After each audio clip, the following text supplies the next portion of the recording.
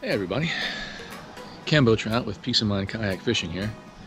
And you can see from the title of this video, it says how to fish Maryland and pretty much anywhere else. But here's the purpose behind this video.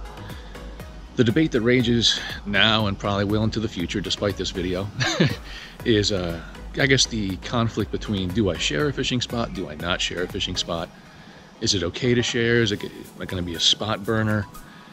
So I don't pretend this video is going to settle that debate, but it will help, and here's why. We now live in what many people call the information age, and what that means is that we have a wealth of information at our fingertips. But I haven't seen any real videos out there applying to fishing, and that's what this video is supposed to do. I'm going to show you some of the different tools you have at your disposal to find places to fish, and how to fish them more effectively. I'll put an agenda somewhere in this area that'll name some of the different tools that I'm going to show you today, some of the different applications. But some of the notable ones be the Google Earth, tips and tricks inside there, the Fishbrain app. If you don't know about that, well, it's time. But yeah, let's get to the video. And hopefully this will help you find places to fish, more places to fish, better places to fish, and how to fish them better. Let's get to the first tool.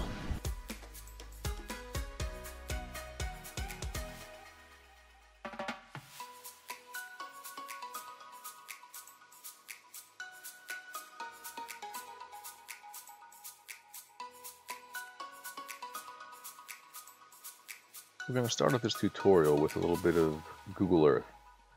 Now, I'm sure that most of you have used Google Earth or at least Google Maps in some capacity.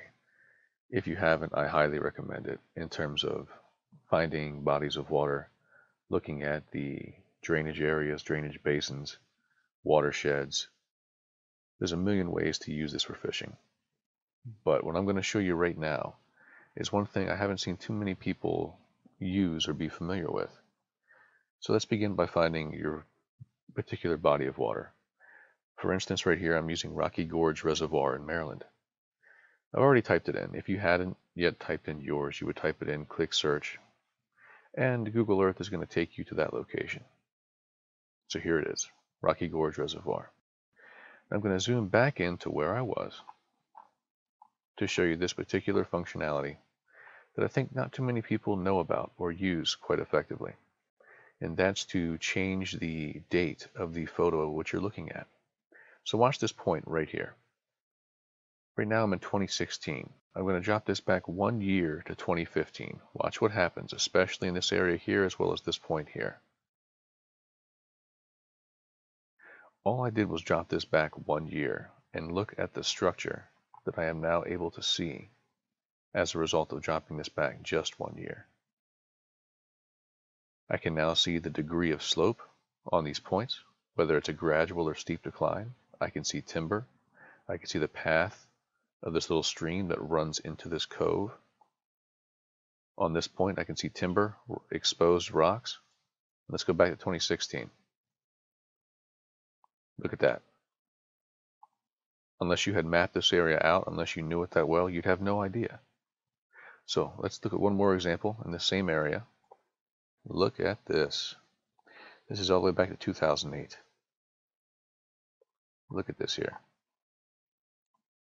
In those newer photos, in every other photo except for this one, you never would have known that this rock pile existed, that this ambush point, these two channels here, existed. This is excellent, excellent structure that you wouldn't be aware of if you didn't use this functionality. Now, if this slide bar won't immediately appear, you have to go to the bottom left, click to see historical imagery, and then it will take you through, or you can scroll through, every photo that they have for the particular area you're looking at. And the amount of photos or the amount of time that you have will be dependent upon the area. Some areas have more photos than others. But what you're doing is you're going back through history, and you're able to, by using this, look at the structure that's under the water that's exposed during times of drought or drawdown, whatever happens to create those low water conditions. So there's a lot of other great videos out there about how to use Google Earth. This is just the one facet of Google Earth that I don't think too many people utilize that I wanted to make you aware of. And that's using historical images to map out the structure on your home and maybe your future planned bodies of water. So that's it for Google Earth here. It's an excellent tool, but yes, historical images. Yep, and let's move on.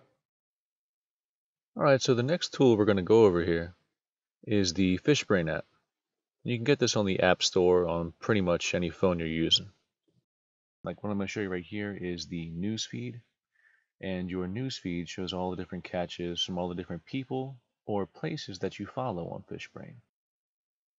Now I'm not going to spend a lot of time here because it's all publicly available information. These are all publicly shared, but at the same time I don't want to highlight everyone else's catches because, it's their information. But yeah, this will be determined by the types of fish you follow, the places you follow, and the people you follow on Fishbrain. Now, getting into some of my own catches here so I can highlight some more of the details and features of this app.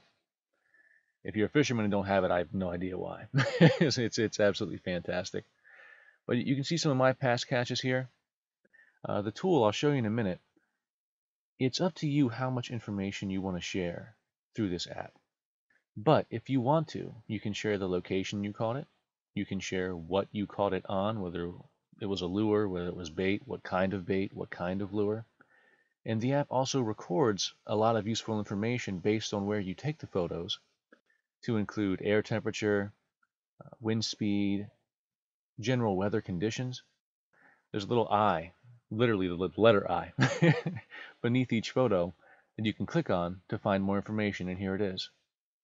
Casting, jigging, trolling, the length of the fish, the weight of the fish. Now, that's all manually inputted, so if you want to share it, you can, and if you don't want to, you don't need to. But here are the fishing methods you can choose from. Spear fishing, jerk fishing, jig fishing. Pretty much any kind of fishing you do, they have an option for it. And you can also follow different types of fishing on there as well. Same thing with fish species. This is how you tailor what species you want to follow on Fishbrain, and that will affect your newsfeed. So that if someone catches a crappie, or a crappie if you prefer, and you're tracking those, and they're caught in your general vicinity, this will pop up on your newsfeed. It's a great piece of intelligence as a fisherman to be able to look for where people are catching different species, and when. Now, here's the other big part of the where aspect of Fishbrain. It tracks all the known fishing nodes pretty much throughout the country and outside the US as well, but I'm going to focus this on the United States. Now, with each one of these locations, that little orange silhouetted number right there, that shows that there's a catch at this location you haven't viewed yet. So that's one way you can get clued in to looking at areas around you that people are catching fish. So I'm going to zoom in on the Susquehanna River up here. And as you zoom in, zoom out, different nodes will appear. The farther you zoom in, the more specificity or clarity you'll have. And you can change the type of map overlay as well. You can use a Google Earth or a satellite type view, or a hybrid between the two. Now here I've clicked on Deer Creek, and once you click on a particular node, it'll show you all the different types of species of fish that have been caught there and logged, as well as the numbers of different fish that you've caught there. Or no, I'm sorry, not just you, everyone's caught there. You also have the fishing forecast. Through here, they'll show you the tides, best times of day to fish, and this is all based on our input. So the more we input into the system, the better the intelligence is that Fishbrain can give us. But it's incredible. Looking at the catch times for all these different people who have entered their catches, and being able to plan our days more effectively, plan our fishing outings more effectively. Yeah, I suppose as a final note, when you go into your own profile, it'll record all the trophies of the fish you caught, and lots of other very useful information for yourself as well. So I think that about wraps up the big parts of Fishbrain, but the greatest thing is finding those fishing holes. Let's check out the next tool. Alright, so the next tool we're going to go over is pertinent to Maryland, and Maryland only. And this is essentially a map of all the public launch points in Maryland. This is pertinent to motorboats and to canoes and kayaks and soft launch vehicles. But essentially what this says is just make sure that you read and adhere to local regulations, that nothing on this screen or in this tool supersedes local regulations. Read this for yourself. I've already read it. So I'm going to click agree to the above terms and conditions and click OK. Now every blue dot that you see on this screen represents a public launch point for your boat. Some areas will include a boat ramp, others will only be a soft launch. You have to scroll in and click on each one of them to get more information about them. So for example, I spend a lot of time fishing on the Severn River. You can check out some of my videos down there for perch fishing, striper fishing. One of my favorite places to launch from is Jonas Green Park. So I scroll down, and here we are at Jonas Green Park. If you click on the particular nodes, we'll give you all this information. The name of the water body it's on, the physical address, directions, the site name, phone numbers, the number of ramps. You can see this one is 0. This is not a boat ramp. This is a soft launch for kayaks. I suppose you could do canoes, but essentially kayakers use this. Kayakers, paddleboarders, things like that. An incredible amount of information will be at each one of these nodes. So this is Jonas Green Park. Let's look at another example here. Let's say I wanted to go fishing, somewhere on the Eastern Bay, right? I want to go over here and I want to chase sea trout or striper on the other side of the bay. Let's look at Cummings Creek Landing. County, the water body it's on, Cummings Creek, directions, site name, number of ramps, 1. So you boaters out there, you have to read the details with each one of these nodes. But essentially what it's going to give you is all the information on these public launch points. The bottom line that I'm trying to convey here is that even if you've arrived as a new resident to a given area, get out there and do the searching. That's all I did. I'm a Maryland native, but I was gone away from Maryland for about 12 years in the military, going to various places all around the world. And I came home, kayaking for the first time, wanted to know where I could go. Look at all this. These are all public launch points, and they're not limited just to the bay. You can go and look inland for all of the freshwater launch points. It's a fantastic tool. And again, I'll include this link in the description of the video. Play with it more. Go to your own local body of water so you can find these launch points and see what best fits your needs and your boats or your watercraft. Maryland Public Water Access, provided by the MDDNR. All right, any questions or comments, let me know. If not, we will move on to the next section. So when we were looking at the Maryland public boat launch areas just a few moments ago, at the very end of that, I mentioned the Maryland DNR. Well, the Maryland DNR also operates its fisheries website. And what I'm going to concentrate on here are their fishing reports. And again, the link will be in the video description. So what I mainly focus on here, there's a lot of excellent tools on this site. They've really built it up over the years. But let's start with the weekly fishing report. The most recent one will always be at the top. So let's click on that. Usually, DNR updates this on a weekly basis. And it is mastered and written by Mr. Keith Lockwood. Thank you, sir. This guy keeps us updated with quality information just about every single week. They'll start out with a brief update that reminds you about the Maryland Angler's Log. We'll get to that, where you can submit fishing reports yourself and read the reports from others. The Chesapeake Bay, some fish stocking operations, more freshwater action here, ice fishing, walleye, and finally tautags. Like I said, Ocean City usually rounds out the report. But if you're trying to get a general sense of what's going on with the fishing in Maryland, the weekly fishing report by the Maryland DNR and Mr. Keith Lockwood is an excellent, excellent source of information. Also on here, you have the Tide Finder. If you're someone who fishes tidal waters, this is an excellent, excellent tool. So, you start by choosing your region. Let's say I want to choose the western shore of the Chesapeake, and then I want to see, where am I interested? Thomas Point. I go fishing there sometimes down the South River. And we want to select the month. Well, let's say we're interested for the sake of discussion in January of 18. How many days of information do I want? Just give me 1. That's all I need right now. Number of days to get those tides. Here you go. High tide, low tide, the times, the heights, because if you don't know this, not all high and low tides are created equal. But you also get sunrise, sunset, And I only chose 2 days. This is for Monday and Tuesday. I could have mapped this out over a week or even further out if I really wanted to. But yes, this is the excellent tool for those who are fishing in tidal waters. Let's take a look at that Maryland Angler's Log. By the way, we should have went first. But that's all right. So when you click on the Maryland Angler's Log, it will show you all of the reports issued by people on the website. And here's someone talking about Beechwood Park on the Magothy River. If you follow my videos at all, you'll know I have several videos. This is not me, though. This is not my report. It's someone else. And if that's their haul, well, they had a fantastic day, didn't they? But people like to let you know what kind of rig they used, what kind of hooks, the sinker, of course the area. And I caught a mix of yellow and white perch. Well, sir, if that's your picture right there, you sure did. You sure did.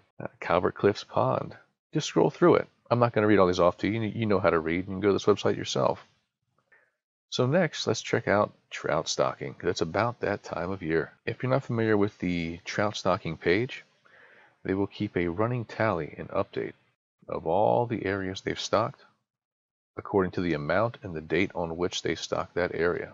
If you look at it right here, what am I interested in? Here's what I'm interested in, because that's pretty close to me.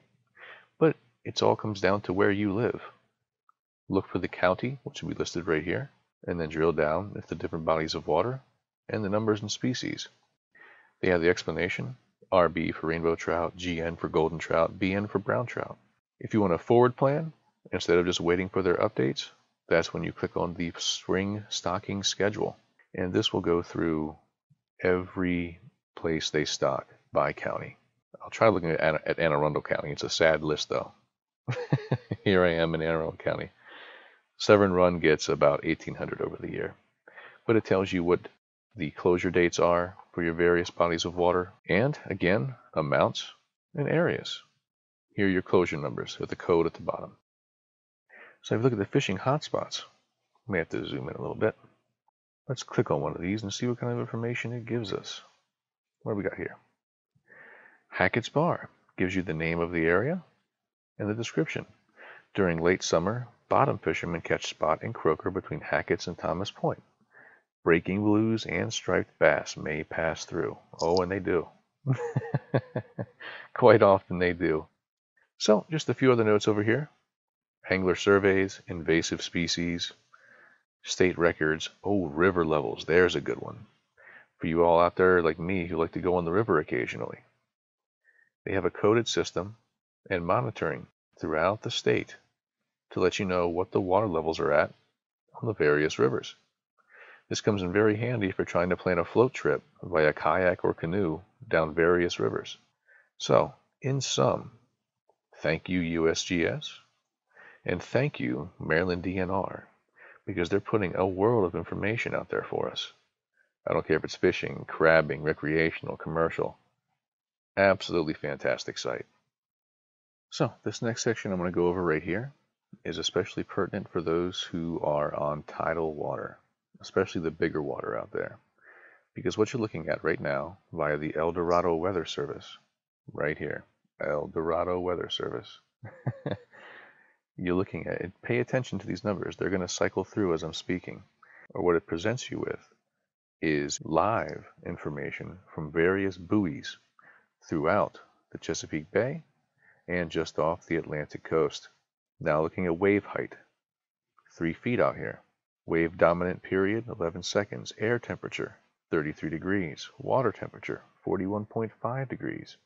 Now, not every one of these buoys will have this information. Some will only have the wind and wave height. Others will have wind, wave, air temp, and water temp. It all depends on that particular buoy, its state of maintenance. Things you should look into. Let's look at an example. And I'm going to use this one right out here. So, if we're looking out here, scroll down, wind direction, water temperature. If I can get a live water temperature without having to go somewhere, oh, you best believe I'm going to do it. Because your water temperature and your wind and wave height are very big issues for me because I'm in a kayak. So I'm not going to drill down too far into this site, but it's put on by the National Data Buoy Center. Again, thank you very much. They've put up a great service, great information for us. Check out your various buoys for your particular location and use it as it benefits you. So I've gone through a lot of the governmental channels and the information they can present us with, and it's excellent, no two ways about it. But now we're going to go through some more of the fisherman contributed source of information. And the first one I'm going to start with is snagged line kayak fishing. This site is designed for kayak fishermen. However, their fishing reports can be very useful to those other than just kayak fishermen. You can see I'm already signed in here. You do need to register and apply for what essentially is an account if you want to contribute and comment, things like that. They have many different areas in here. Chesapeake Bay kayak anglers, Heroes on the Water, Mid-Atlantic Kayak Bass Fishing Series. It goes by state: Virginia, Delaware, Maryland. Fly fishing. See what we have here. Johnson's Pond over in Salisbury. Looks like that was from today. Hey, looks like he had a good day. Tearing up those gators, those chained pickerel. But it's a very supportive community, very helpful community. So if you're looking for fishing reports or looking to join the fishing community, find people to go out with, snagged line kayak fishing is a great resource. Again, this link will be included in the description. Let's move on to the next one. Anglers Sports Center. What we're going to focus on right here is not their physical location, although it's a great shop. I highly recommend it. Excellent gear. But what I'm focusing on here are their fishing reports. And you can see from the dates here the frequency with which they report. And it's usually weekly. And they focus on the Chesapeake Bay. So let's give one of them a shot just so you can see what we're looking at here. Now there'll be video additions to these if you want to watch just the video. But here, yellow perch, in and around the Annapolis area, Gray's Run. Where do I need to go to find pickerel? Magothy River, Tuckahoe Creek, Unicorn Lake, and Hillsborough. For trout, they'll give you the link to the trout stocking schedules. Tuckahoe Creek, Patuxent, which I plan on hitting soon. And rockfish, Calvert Cliffs. Yes, this is Angler Sports Center and their weekly fishing report, video and text version. 1456 Whitehall Road, Annapolis, Maryland.